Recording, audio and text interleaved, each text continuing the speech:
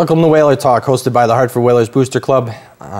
Tonight we are privileged to have the CEO and General Manager of the Danbury Whalers, Herm Sorcher, who has a 23-year hockey career in sports, whether it's in Hartford and Danbury and all over.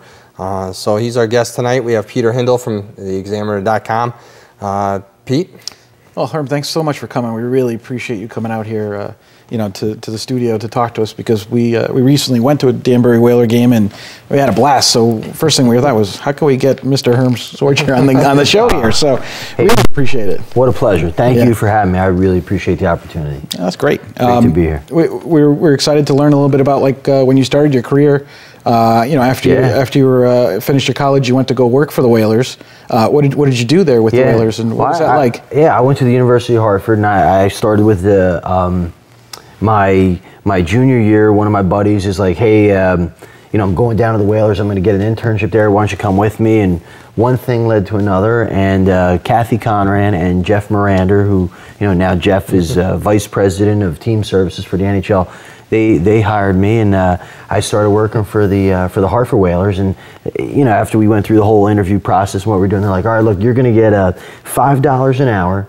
You're going to get a quarter for every ticket you sell, and you're going to get 2 tickets to every game. And I was like, wait a minute, I'm going to get 2 tickets to every game? Okay, I'll do whatever you want. And those seasons I was there, I saw more NHL hockey than I ever had in my life. Yeah. And I became, I'm from New Jersey. I became a huge Hartford Whalers fan. I'm a diehard bleed green Hartford Whalers. I'm getting chills right now just talking about it, because I love the Hartford Whalers and everything, all the memories and everything. But I didn't grow up a Hartford Whalers fan, but so many great memories. And when the team was moving, we're talking about April 13th, 1997, when the team announced that they were moving, I wrote like a 10-page paper, called it Harpoon to the Heart, and I wrote about all the things that happened to me in my life because of the Hartford Whalers, whether I met a friend at a game, or we went to an event, or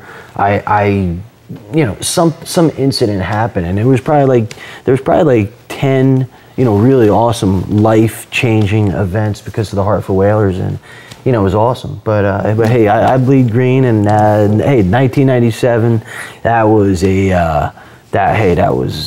that was the last year of our team, right? Tough day for a lot of us. Yeah. But you worked for the Whalers, I worked for the Whalers, and I found out I was going to be a father in the ticket office sitting there, and you share these life experiences, whether it's on the ice, at the games, with your family. Our families didn't have a chance to see the Whalers play, our kids, but it doesn't mean that maybe one day we can get a hockey club back. No. Now, what's your responsibility now as general manager of the team? Yeah, I've been working in professional sports since 1989. I got my start with the Hartford Whalers, and then spent 17 years in minor league baseball, and had some opportunities to get back into hockey, and there was an opportunity with an ownership group with the Federal Hockey League and a franchise in Danbury, and my role is to run the day-to-day operation. And again, I have 5 partners in the team. Then we have a full-time staff, and we have a hockey coach and support staff throughout the the organization to do a variety of different things. But I mean, basically, my role with the Danbury Whalers is oversee the day-to-day operation and make sure we're going in the right direction, and giving the fans the highest levels of customer service. I mean, that's like the backbone of our franchise. We will promise you the highest levels of customer service, because look, whether you're going for a cup of coffee, a new suit, a car, whether your purchase is $1 or $100, whatever it is, you want to feel great about who you're visiting and where you're spending your money, and that's our philosophy. Do everything, as to the best level we can do it to service the fans. Sure. Now, the night we went against the Williamsport Outlaws, what was the crowd, the attendance for that night? I mean, you had a pretty good sized crowd. Yeah, there. I don't, I specifically, so many of the games run into each other, but we average about 1,900 people in the building, and we've had 2,900 people in there before, awesome. And I mean that place jumps. It is such an atmosphere in there, and on a Saturday night, with good weather and some good things going, you know, you feel I felt good. the electricity when we were in there. It was great. It was a good fast-paced game that night, and you know, it was nice to see the up and downs. Not too many scrums. There were some scrums in the corners, but it really wasn't a fight-filled game, because I heard there was some other games that, you know, it was a big thing. But this was a great game, and they ended up winning in overtime. I mean, hey, we get at it with some teams. There's definitely some good fisticuffs in the team that we played that night. I mean, well, there was almost a fight with our coaches. The coaches almost went at it. But I mean, look, it's, you know, it's, people always say, you know, when we're talking about marketing the team, they're like, there's fights. What about? I say, well, look, it's a high energy, fast-paced, hard-hitting game, and you're going to get some high-speed collisions with a lot of emotion. And when that happens, I mean, things you know, kind of take care of themselves. But it's also part of the sport. And you know, unless you're a hockey fan, 100% hockey fan, you wouldn't, you know, you say, oh, fighting. You know, my father-in-law sits there, oh my God, right? It's like, no, this is part of the game. It's part of the energy. It's much faster than any other sport out there besides NASCAR, and they're inside a car. So you know, when you get going and you get, you know, and that's Deshaun and I talked about it in one of our shows, and that's where these injuries are coming from, because you have much more agile players and so on. So you know, and like just on that note, like one of the, you know, you might say like, hey, what's a good Hartford Whaler, or what's a good Danbury Whaler story? I remember opening night 2 years ago, we were playing the New Jersey Williamsport team. They moved and became the Williamsport team, and they had this fighter, and he was a, you know, top guy, and he lined up against our top guy, and I was just like, this guy is going to beat up our player. I mean, this isn't going to be good. And I was like, you know, what was the conversation they were having? Because these guys talk with each other, and the player on the Outlaws team said, hey, let's put on a show for these fans. And you know, I mean, maybe not in those words, but it was like, hey, let's put on a show. And you know what? It wasn't bad blood. It wasn't to be malicious, but you know, they had a fight. You got 2,000 people standing up and cheering, and you know, look, that's part of the enthusiasm and part of what the fans get behind. And how many times has one of the big guys gone out there and energized the home fans? You know, you see it in the NHL. You know, you see one of these big guys come out there, and what are they going to do? You know, they're not going to score a goal. Hey, you know, look, Jim McKenzie, Hartford Whaler. I mean, one of the most popular players, and you know, what did he win? The most popular player probably 5-6 years in a row. Exactly. And you know, back in the day, it was Torrey Robertson. That's right. I mean, these are guys that actually, on the Jim McKenzie note, I ran into him at a New Jersey Devil game. Really? And I said to him, hey Jim, you know, and he was a member of the Devils at the time. It was in like a playoff game, and I ran into him. I was like, hey Jim, you know, awesome to meet you. You know, wow, what a thrill. And I remember I had a promotional picture of him in a Hartford Whaler uniform wearing number 31. And I said, you know, I remember whatever the conversation was, we were talking about it, and I said, why did you wear 31, or why did you switch to 33? He's like, no, I only wear 33. And I was like, look, I've got the picture. So it turned out when we had a mutual friend who a couple months later was talking about Jim McKenzie, and I said, look, I'm going to fax you this picture, and you show it to him, and you say, I'm the guy that you know. And then he responded with some verbiage back to me through my mutual friend in a humorous manner, but hey, like, I love Jim McKenzie. That's great. I love that guy. But and correct me if I'm wrong, your time with the Whalers, do you happen to remember their community involvement? Yeah. Oh yeah. I mean, it was everywhere. We talk about it, and when we do our the Booster Club donates thousands of dollars every year to charities, and you know, it's one of those things where we want to maintain that. And what do you remember about the Whaler charities? Well, I mean, like I said, I did not grow up in Connecticut. I'm a New Jersey native, and my involvement and love for the Whalers really started in 1989. But the one that always sticks out to me is the Yukon Children's Cancer Fund, the Tip a Whaler dinner, and I had the honor and privilege to work for Bill Barnes. Mr. Barnes was the man, and you know, I know he was, whether he was the guy who started that or was a big part of it, that was the one that always, you know, I was always like, that's what we should be doing. And we've tried to do some things with the Danbury Whalers, you know, having the dinners and having the events and tying in the charitable organizations, and you know, just incredible stuff. I mean, to me, you know, your question was, which one do I remember? The Yukon Children's Cancer Fund, Tip a Whaler dinner. that was the one that I always thought that was an event. Wow, I would love to be part of. The hockey glove reaching down to the small kid. Yeah, that was great. It really grabbed your heart, and it was a very good marketing scheme for doing such a thing. I mean, we've done that. We've done the Prudence Crandall. You know, to have these charities come in, it really helps the organization, whether it's Danbury or Hartford or what's going on at the specific. Now, your team made the playoffs last year? Yeah, this is our third season in existence in the Federal Hockey League, and we made the playoffs our first year. We lost in an incredible playoff series, 5 games, best of 5 in overtime, lost. The second year we came back, we finished in 4th place. We won, or we finished in 3rd place. We won our first round in overtime in game 3 of best of 3. We won our second series of best of 3. We did a 2-game sweep, and then we made it to the league finals, and then we got swept 3-0. But you know, that's a great series. Yeah, it was awesome. I mean, I will tell you that. I mean, look, I've seen plenty of professional hockey, college hockey, amateur hockey, and some of the games that I saw with the Federal Hockey League were absolutely phenomenal. And I mean, edge of your seat. Yeah, I can't believe what I'm watching. And it was fun that night. Oh, I'll tell you. And it's not. It's not only that, but I mean, it's the fact that regardless, the uniforms make it really pop out for guys like us who, I mean, these things are incredible here. And I mean, it's even cool that Buffalo Wild Wings is your sponsor because, I mean, that's a cool patch to have and walk in there, you know? But I mean, the jerseys and I think you have a green show. It's great. Look at that. I mean, this one, I love this one. Look, it's got the number 10.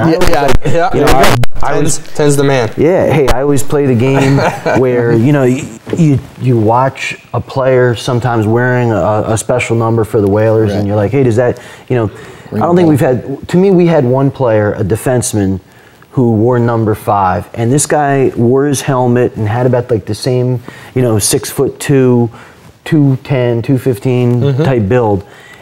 And every time I saw him, I was like, that's Ulf Samuelsson. I was saying that in my mind over and over and over again.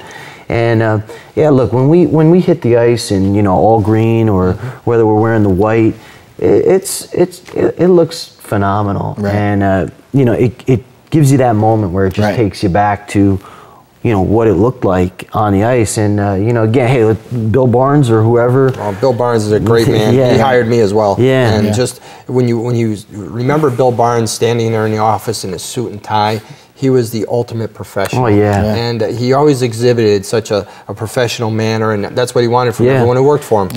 Well, you know, I don't know, one of the partners in the Danbury Whalers is his son, Mike Barnes. I worked with him. Great guy. So Mike Barnes is one of the ownership partners of our team, and our most valuable player award is called the William Barnes Danbury Whalers. Awesome. There's a whole. That's awesome. There's a whole thing on our webpage. Did you have the governor's son was playing at one time? We had Daniel Malloy, and he was awesome. He was great to have. He was a lot of fun. And did the governor come down to see him? Yeah, he saw a bunch of games. I mean, before he was elected, he actually won. I guess one in November, and then you know, he was. I mean, it was interesting to watch because at first he came to a couple games, and he had his, you know, regular detail, and then once he won the election, then the detail took on a whole. I bet it is quite the detail. And it was all. Hey, Dan Malloy scored the first Danbury Whaler goal in history. There you go. That's great. If you look on our website, there's a lot of clips like that. But the William Barnes Award is one of the things that I am so proud of. That, you know, I know you know it because you worked for him. Just a phenomenal person. To be able to recognize a man like that through our organization with his son, and by naming that award that, and look, what we do every year is, you know, we take a moment and we say, hey, this award is for Bill Barnes. And so much of what we do with the Danbury Whalers, the good things that you love about the Danbury Whalers, are because, you know, I was fortunate enough, and you know, to work for him, and you know, Mike, his son, is part of our organization. And Mike's just the same as Bill. Hey, it's a great moment. Mike presents the award every year, and it's awesome. And we've had Mike's family down at a bunch of games, and good stuff, really good stuff. Now, you guys are affiliated with the Trenton Titans, right? Yeah, yeah. Who are affiliated with the Adirondack Phantoms, right? And so you're really a couple levels down from the Flyers. Yeah, I mean, ultimately, the affiliations work a little bit different than baseball, but you know, it's the same process. Is Trenton needs a player? Right. You know, there's an injury, there's a call up, there's whatever, and you know, they need to go somewhere to fill that void. Right. And the first place they will look is, you know, okay, who does Danbury have? Do we need a defenseman? Do we need a goalie? Do we need a forward? And can we get them a player? And you know, how it benefits us is, you know, sometimes they will release a player or send a player down. And they are releasing a guy from their organization, but they want to keep an eye on him. Hey, this might work out down the road. Let's keep you here, as opposed to going back to wherever you're from and play with these guys. Yeah. And then some of the benefits that we get are, you know, look, they're great people to work with, but you know, our players sign with our organization because they want to know, hey, can I go to the Trenton training camp? Can I be in this call up process? And over the 3 years. Well, last year we had 40 call-ups. In the first year, I want to say we had 20-something. So in 2 years, we've promoted, 60-plus players to double and triple A hockey. And we've put guys, we've had a guy play for the Connecticut Whale. We've had 2 guys on Bridgeport, another guy on the Binghamton Senators. And, you know, so the other 50-plus are to the East Coast Hockey League, Central Hockey League. Yeah, that sounds pretty exciting. Yeah, that's great. Yeah, definitely. Yeah. Now, do you? When we went to your arena, I mean, first of all, I wanted to get a hat, and they were already sold out. So your merchandise must move, because I swear I never saw so many jerseys of the home team. Oh yeah. You know, there were a ton of them. So do people go online to get a Danbury Whalers jersey? Yeah, they go online. They check out our website. Yeah. You know, we do a lot of things in the arena. We auction off jerseys. Oh, nice. You know, we'll wear some special edition uniforms. Yeah. And, you know, our plan when we put the team out there was, let's turn this community green. You know, how can we get the colors and the logo, and how can we make it really easy for the fans to get a hold of these jerseys? So, you know, we do a lot of really creative things, and not like we invented the jersey auction, but we do a lot of them. We want our fans coming to the game and connecting to our players and wearing the colors, and, you know, knowing who these guys are and really making them accessible. So look, merchandise we sell a lot of, and they're buying into it's territorializing. Yeah. It's perfect. I mean, you think about it, it's 50, 60 miles from Hartford, maybe around there. Yeah. But yeah. Now look, a story for another show is this jersey here, the blue one. Yeah. What I have since learned since my time in Danbury is the hockey history in New Haven is phenomenal. Absolutely. And this jersey is in theme of, you know, the New Haven Nighthawk. Yeah. Oh, absolutely. And you know, the diagonal Danbury. And you know, really, Connecticut has such a history of hockey. I mean, such a history. It does. It really does. You know. I can tell you, I monitor a Hartford Whalers message board for the Current, and I can't tell you the guys that are on there. When I told them we put a big thread out there about the Danbury Whalers, and these guys came in and go, "Oh, you didn't look at this." I forget what section it was, but it said, "You didn't look at our section because we're the guys that used to go to New Haven. They knocked down our arena, so now we go to Danbury." Wow. And I also heard about other guys coming up from New York to see your team, and we have a great following from, you know, a regional perspective. I mean, you know, we're going to draw within a half-hour drive range of our team. You know, I mean, look, that's the minor league foundation. But, you know, New Haven had the Coliseum. They had Section 14. These fans are rabid. They are passionate. They are crazy. And what they feel about the New Haven Nighthawks and that whole city and that building is the same stuff we're talking about with the Hartford Whalers. That's awesome. And so, you know, we've really opened, you know, I mean, look, when we brought in the Danbury Whalers, I mean, there already was a history of 4 seasons of professional hockey in Danbury. And they're like, hey, this is what we do. And we said, look, guys, we want to make you guys feel at home. Tell us what we can do. How can we make it a great atmosphere? You know, like one of the things is we come out to Welcome to the Jungle. Well, that was a New Haven song. I mean, my first thought was, oh yeah, let's come out to Brass Bonanza, or let's come out to Zombie Nation, or whatever it was. These are great hockey songs. They're like, no, we come out to welcome to the jungle. I was like, no problem. Yeah. Right. That's the way it is. I understand. Yeah, absolutely. And you know, hey, look, I don't want to get in the way of culture and traditions. And what we do every game, when we come out onto the ice for the second period, we play the Brass Bonanza. Oh, and, that's awesome. Yeah. Oh, man, you know, it's... You hear that song and it doesn't get old. No. It really doesn't. It's a timeless classic. It really is. Yeah. I love it, and I love seeing the reaction of people when we play it. And, you know, we had Tony Harrington sing the anthem. Oh, I know. for us. Great guy. Yeah. We had Nick Fatiu down, make a couple appearances. We've done a Hartford Whalers tribute night. We... you know, look, we really try to pay tribute to the Whalers and, you know, the Hartford Whalers Booster Club as much as we can. I mean, you know, Al Victor was at our initial press conference, and that was one of the things that we did at that launch. We said, Al, you know, I met Al, his wife, and Marty prior to, and one of the things that we talked about was I gave them, you know, our plan. I said, hey, this is what we want to do. And, you know, and in Al's words, are, you know, now I'm kind of messing it up, but it was like, hey, you know, go to Danbury.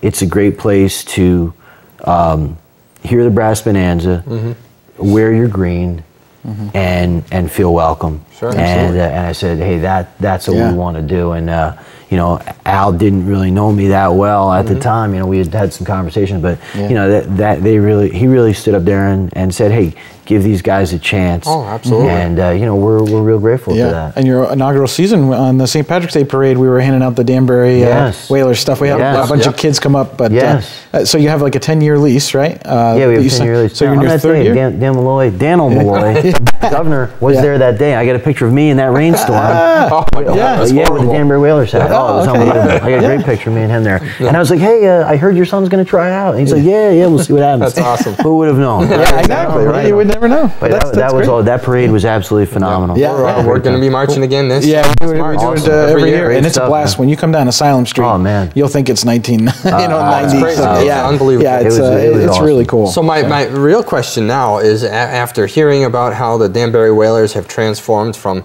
just a thought to where they are today, how did you assemble your 5 partners? Were you having a beverage one night? Were you having dinner? And you said, hey, wow, let's go out and buy a hockey club. Yeah, you know, it was, you know, just over the years, you know, I mean, look, this was my career, and you know, I'd say the organization is put together with people that were, you know, friends and family, you know, people that are real close to me, and you know, myself and, you know, my main partner, Alan Friedman, you know, we really just had a plan and said, hey, this is what we need. Let's put this together and find the right individuals who want to be a part of it. And you know, the first people that we reached out to were, you know, friends and family. So I mean, it's a really tight knit group. That's great. You know, we've never, you know, I would just say it really has been a lot of fun. You know, because when, you know, everyone is at the game, you know, you feel, it feels good. You know, well, it's a type of arena where you feel like you're not sitting, you know, way up. No, you're on top of it. You're on top of the game, and the action's right in front of you. Oh, and I didn't see any problems with any disgruntled people. No, everyone was very pleasant. You know, it was a very, very pleasant evening. Yeah. And that was the best part about it. Yeah, and it was exciting at the same time. So, I mean, you had a lot of action. Not that we could have visited the penalty box. I think when you know, the penalty box, just to let all you know, is the adult beverage area that you might want to visit before the game. So get there plenty of time. Some of the other restaurants in the area are fun to go to. So you have your 5 partners, and you set out, and then of course this making it all through the last big push last year with your playoff run must have been just unbelievable. Yeah, everyone was just so excited to be a part of it, and you know, I tell you, it's exciting. It's a lot of it. Hey, it's the passion that you have, and you know, when you're doing something you love. Yeah, and you're having a lot more success than your predecessors, I think. I mean, you got the longer lease than they had, and you know. Yeah, well, you know, I mean, we look right from the start. We said the three teams that were in Danbury prior to us getting there, I mean, we have just the highest levels of respect for them because they established this city as a minor league, as a viable minor league, city, and they did not last for a variety of reasons, and each team had their own story and their own thing that hurt them in the end, or but they each did something that was unique and that was good, and we learned from what they did, and I mean, look, we still make plenty of mistakes. I mean, we still do things. I was like, wow, I wish we could have done this differently, but we. We're always trying to develop it. We're always trying to see what was done in the past. How can we make it better? How can we improve on it? And we're constantly evaluating. And but yeah, I mean, look, we have a 10-year lease with the arena. We're in the process of our 3rd year, and it's been very positive. I mean, the record's very good. The arena's in very good shape. Yeah, it's a clean place. Yeah, the food looked very good. Yeah, these are all the things. The kids can get something. Right. And you're not going to lose your wallet, going to spend the money on the game. I think it was like $15 a ticket, which is not a bad deal. You go in and you can have your food and so on. But it was good. I had popcorn. It was good, so I was happy. Good. That was my contribution to the enjoyable. Enjoyable. Now, how did the Danbury? We talked about that. What are the fans like in Danbury versus when you get up to Hartford or maybe Bridgeport, and we only saw a small group of them. I like the 2 sections going back and forth for the Buffalo Wild Wings shout out. Yeah. I mean, what I remember about Hartford fans versus Danbury fans was the Danbury fans are definitely very rowdy. I mean, they are definitely rowdy. And, I remember the Hartford Whaler fans being, more reserved, and they want to see the passing, the scoring. Our fans, they want the hitting right out of the gate. They welcome to the jungle, right? Yeah, they love it. They want, and not in a bad sense, not to lose the context of the hockey game. And our fans, no question, want to win. I mean, that's it. They want to win. Oh, they were very passionate that night. And that's, something we'll pick up after we see a highlight. From the 86-87 Hartford Whalers season is the passion that your fans down in Danbury are going to exhibit every night that you go. It seems like there's a great passionate crowd.